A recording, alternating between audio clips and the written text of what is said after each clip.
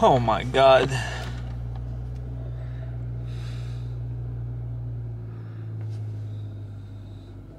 Don't mind my pores. Please don't talk about my pores. This looks good. Brand new camera. Brand new Wednesday. Kids. I'm back. Comment below, scale 1 to 10. How good do I look? I'll turn the AC off so you can hear me. 1 to 10, how good I look. And 1 to 10, how good I sound. I bought a new vlogging camera. Sony. Thanks for not sponsoring me, but thanks for helping me. We're heading to the gym, kids. Man, I don't even know where to begin. Haven't put a video out in a little bit. Been busy. And I haven't been able to like vlog in a bit. Been busy. We've done some sit down, like catch up videos, but I feel the vibe is so different. You guys are sitting on my steering wheel right now. You know, it's me. And it's you. And we put blinders on to the rest of the world. And we just get to connect on a deeper, some would say an intimate level. Catch you up. Rewind to fast forward. Take one step back to take a leap forward for mankind. 2018, I have coffee with Jim McDonald, one of the pioneers in content creation in the strength and conditioning world. One of the first guys to believe in me as a content creator, as a coach, as a voice. Jim McD and I have coffee. He wants to start a new podcast. He needs a place. He wants a place. He wants me. How do we get involved? I need a place to train. I live in downtown Sacramento. There's nowhere to train. I need a community. I have no friends. I'm a big loser. What are we going to do? So we're brainstorming. Long story short, fast forward a year and a half later, we're beginning an apparel company called Good Company that's produced by a company called 3rd Street Barbell. We get the keys to a building that has so much history in powerlifting, weightlifting, strength and conditioning, not only for our local fitness scene here, but for the internet, for everything.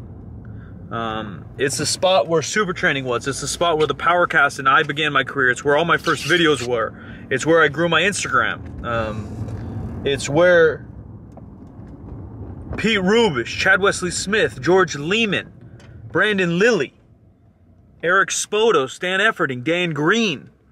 It's where some of these guys crushed some of the biggest weights on the planet and literally revolutionized what powerlifting is in the 21st century. We spend the next 5 months, physical labor, no days off, renovating this building. And that's where I'm going right now. I'm gonna go catch a workout. I haven't worked out consistently in a year. I went through some personal things. I've been pretty open and honest with you guys in my past about some of the anxiety stuff I deal with, that I work through on my own, you know, with my mom, my loved ones. I work through with therapy since I was a child, that can really lock me up. So it locked me up pretty good last year, as well as some just life stuff going on. And then I started to work out last January, early 220, and as most of you know, and most of you gone through, we then had lockdowns. I live in California, so our lockdowns were a little bit longer than some. I didn't have access to a gym from basically February until last week when I got equipment for my own gym, 3rd Street Barbell. So I'm building back up.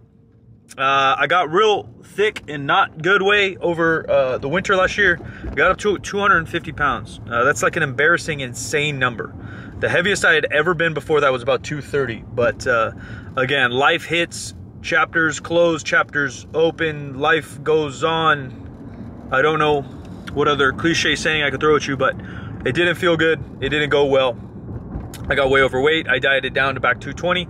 So I'm about 220, 225, and just trying to get some of the strength back. So this is probably my 4th session back, First one here on YouTube. Can't wait to take you guys with me. And I hope you guys like this, man. I think it's gonna be a lot of one-on-one times, some lifting, some life, some business, some design. I've shared a lot about myself on the internet. Obviously, I went to an art school my whole life. I've talked about that. Played basketball, grew up kind of in the hip hop culture. Not in it, but loving it. And it's surrounding me in a way. And so I'm doing a lot of the brain work, the design, the creative work on our clothing itself. So maybe I'll get you guys behind the scenes in that. We built an office here, a podcast. So I got a podcast at 1. It's currently 11. Let's deadlift. I'm back because I feel like I didn't finish the story. Well, I'm gonna go deadlift. But so basically we decided to build a gym, build a community, build an online community through our apparel. The window's a little loud, I'm sorry kids. Buckle up back there, buckle up. We'll get there when we get there. But we spent five months or so renovating the space. We're probably 90% done with the space, 70% done with our equipment. COVID and life and things have slowed down our shipments. So we're waiting on some barbells. We're waiting on some plates. So we're not officially open. We're not officially open, but obviously I'll announce that here in my Instagram and stuff as soon as we are open. I don't know how many videos I'm gonna put out on this thing. Whether it be daily vlogs or every other day vlogs, but I think it's time to push it, man. I basically have taken a year off to build up business and create a space where I can create better content to connect with you guys, to share my story, share my experiences. So now we're at that point where it's time to share the experience. Sometimes my life's so boring, I'm like, well, I can't vlog, I don't do anything. And then sometimes my life's so crazy, like I'm too crazy, I can't vlog. And so right now I'm kind of in that middle space where we're busy, and I think I can take you guys on the journey, but I'm not forgetting to vlog. You know, I just had to put all my money in things, other areas for a while. But now it's here. Brand new vlog camera, brand new me. So gym's not open, but hopefully it'll open trill soon. Trill soon. As soon as the shipment shows up, everything else is prepared. So time to rock and roll, friends. What a beautiful wall. Hopefully we don't get DMCA'd. I think it's 21. 21. Oh, it's about to get bright, kids. Oh, adjust camera. Oh, shit. Right here on the freeway, in front of 3rd Street Barbell. Good company, welcome fam. Man, getting back into it feels good. My body doesn't ache as bad as I thought my body would ache. But the main issues are how heavy things feel. And then kind of controlling volume. I like to work. I never got into lifting weights to power lift. I never got into break world records. I like the feeling of work. I like hard sets of 10. I like hard sets of 8, but holding back on that throttle a little bit, because I know in the long term, I will be better off handling some singles, getting some of my strength back and getting the volume on the back end accessories, and saving kind of the hard work on the barbell for when I do plateau or when I'm better conditioned. You don't want to just hop back in after a year break or whatever break and just start banging out sets of 10 on squat. One, you're gonna be insanely sore, 1. 2, when you do plateau, what are you gonna do? You start with 3 sets of 10 3 times a week on squat. Now you have nowhere to go. You need to give yourself a little bit of room. If I can make more progress doing less work, that's the goal. Because then I can add more work over time. I can add more volume, I can add more weight. So handling a heavy single on deads, probably a heavy double, triple on squats, probably some volume on bench, even though I just said I'm not doing that. Probably just a good set of 5 close grip, catch a pump, podcast. But yeah, most things for me is just going back to how heavy lifting feels. 405 felt like hell. 455 felt like hell, but they felt very similar. So rely on your friends, rely on your confidence, rely on your preparation, your past. And if you need to, videotape it to see how fast it actually looks. Because I'm staying in position, everything feels good, besides it feeling heavy. I changed. I love Sacramento. Another pet peeve I've talked about many times. People talk like we're LA. Anytime I say like, yeah, I live in Sacramento, California, like, oh my God, I wish I lived somewhere where it was warm. And not that it's not warm here. We're in a valley, it's very hot all summer. Like I think we had over 35 days over 100 this year, which is warm. But that starts in like May. The rest of the year, I would say, is temperate. We don't get a lot of rain. Sometimes we get some fog. It's still very dry, but like, it's a little bit late summer this year, but right now it's nice. It's about 50s in the morning, 60s or 70s all day long. December, November, kind of our holiday season up until April, March, we'll get the 50s. I like that. It's like hoodie weather. You're comfy in a hoodie in some sweats. But basically, we just got a podcast. We've still been jamming. If you guys don't know, 50% Facts, all audio spots you want to listen to it. We do live stream it to take your guys' questions. But I want to give you a mini tour of the Bat Cave. What's it called, Jim? Bat poop? Guana? Guano. This looks like guano, or like a burnt shack, but it's not.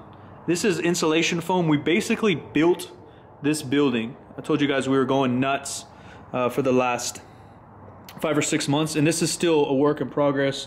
We did these floors to match the other floors. We're gonna have fulfillment. All the good company 3rd Street clothing will be shipped out of here. Our top secret door, you guys don't even know how to get back here. It's password locked. My computer, and then nothing else. A little soundboard, but then the whole podcast studio's back here. Oh, I'm tired, boys. So this is where we're live streaming and banging out all the podcast content soon. Don't know when. My Twitch streams will commence, whether they be lifting, probably in here, obviously in the gym, and then probably gaming. So we'll see if I'm gonna game here on my desk or still do the rig at home. We got fiber down here, which is pretty nice. And then there'll be people in and out, which is like good and bad. If I'm in the middle of a game, it's bad because I'm trying to get high kills on Warzone. If I'm not in the middle of the game, it's good because then we got some interaction and some life and some content. We'll see. Comment below if you guys watch some Twitch. I know it's gotten so popular. I've watched that thing for years now. The average, big boy streamer used to be 10K, and now it's like dudes are averaging 50, 60,000 people. Last night, there's some political guy with 200,000 people on there. So I know the platform's grown an insane amount in popularity. Obviously, Amazon owns it, so that's how it goes. Not sure what the rest of the day has in store, but here's my mini locker room. Here. This camera looks pretty good, huh? Oh, boys. Pretty good. Autofocus is solid. Zoom in. Okay, goodbye now. This is literally my position. I'd say if I'm not lifting or doing, renovations are still going. We have stuff to do, but the gym, again, the physical space is 95% done. It's functional. It's just we're waiting on this equipment. But this is my position when I'm working at home. This is my position when I'm working my laptop kicking. Good news, finally. We're talking about not getting dubs out here. We're getting a lot of speed bumps in this journey. But I have something wrong with my brain where I don't fear failure anymore. I think I'm just too old. I just don't give a fuck. I heard you're allowed to curse deep into YouTube videos, so we're gonna let loose. But good news has come, my friends. All our equipment's coming in the next 2 days. Everything. I ordered all this stuff months ago. We've been waiting, and this kind of showed up, this kind of showed up, that kind of showed up. Everything's coming. So I think if the boss man allows us, and if not, we're gonna edit this shit out. I think we're doing an open gym. Come hang out, sign a waiver, lift for free. Probably the only free day we're ever gonna do. This Saturday. Come, hang out, sign up, check out the gym. I'll give you a tour, ask questions, wear your mask, clean your hands, wipe your butt, do your hair, take an Instagram selfie. Hopefully, we're doing a soft launch. People can work out, hang out, sign up. Sunday we're closed, and Monday will officially be open after 2 years of work.